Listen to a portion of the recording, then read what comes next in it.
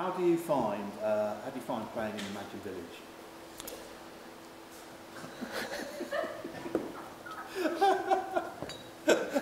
I think that says it all, really.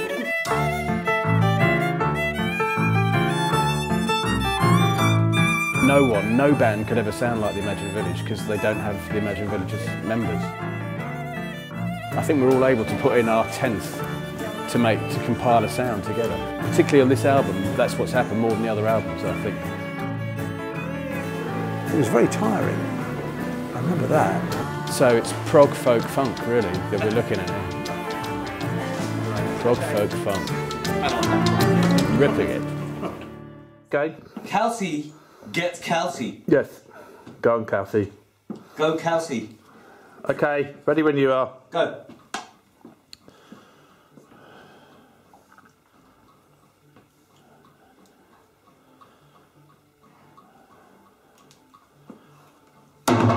Oh, bollocks! The idea behind the new album was to make as live an album as we could.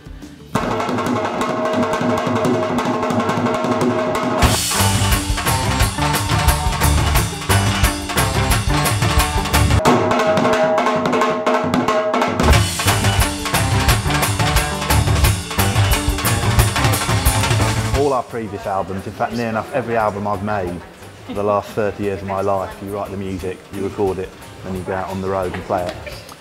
In this case, we did it the other way round.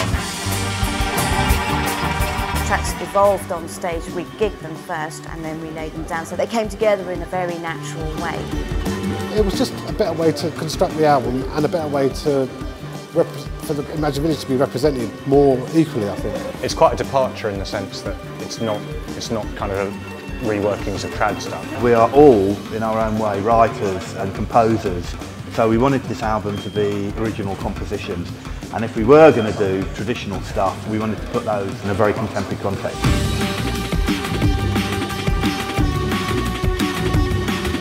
I think it is important to write new material. I mean, you can't survive on old stuff alone. You have to be able to comment on your current situation, on your current cultural situation. Otherwise, you know, things stop. The idea that the past is somehow more valuable than the future is really disingenuous. I don't think it works.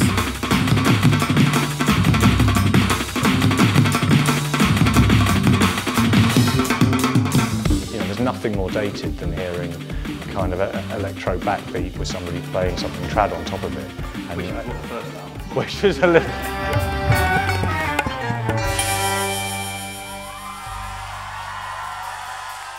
Highlight tracks, there's different highlights for so many different reasons. Like Washing Song I adore because it feels very intimate to me, and I love that.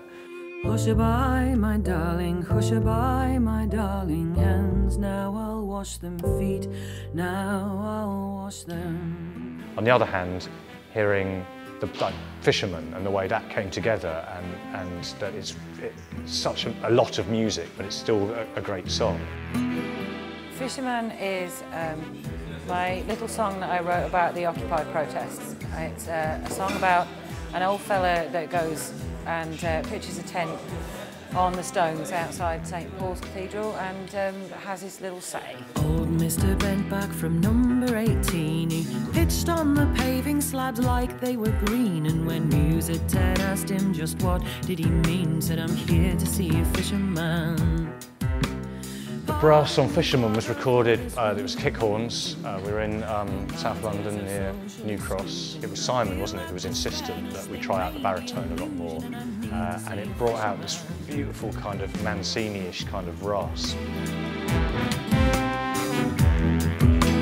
But they just wrote such beautiful, it was a real kind of goosebumps moment, the harmonics they put in the harmonies rather.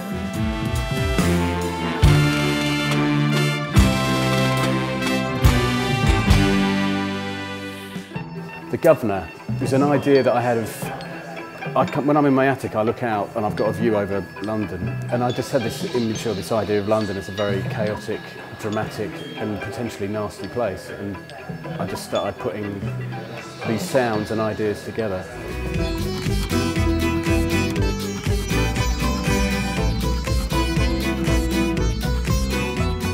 But what was really brilliant was once I presented that idea to everyone else seemed to get on the same idea, and everyone's parts which came together seemed to add to it.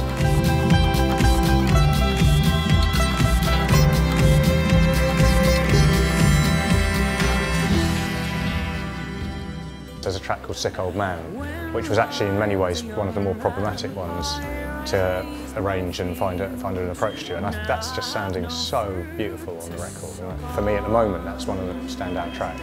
They say I am a sick old man, see my sick old frame, smell my death as I pass by you. My sick old wife, she ends her life waving at the old front door, giving off her wisdom that she never had before.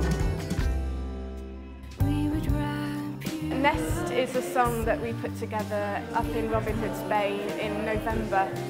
We were staying up there for about a week, and Eliza came up with the most profound, beautiful poem and presented it to me, and I literally just improvised with her words and sang a melody. When will you sleep, my love? When will you rest? When will you sleep, my love? At the time I was fascinated with lullabies, so I just decided that this lullaby, this American lullaby called Pretty Little Horses, would fit really well with the song.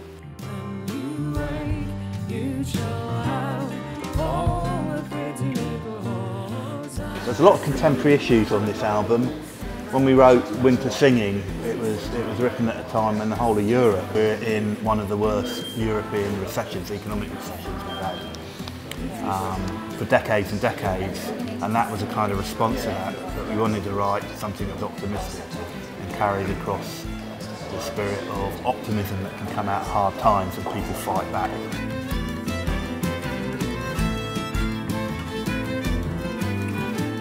And I think the way we write together as a Sempish band is extraordinary, really. It's the whole thing is different from anything I've ever known. What's unique about it is you get this great reservoir of experience and, I suppose for want of a better word, of tradition, but yet it all seems to be focused and funneled towards something new. Going into areas where I'm slightly familiar and enormously sympathetic, and then going somewhere else where I know nothing about it at all. I love it, I love the challenge, I do, and I love the dialogue, and I love the fact that it has a reason to exist. Ultimately, it's very exciting. It wasn't daunting at all. A lot of bands have been together a long time. They tend to finish each other's sentences, and we're not. But we're not in that stage now anymore. Because we can still surprise each other.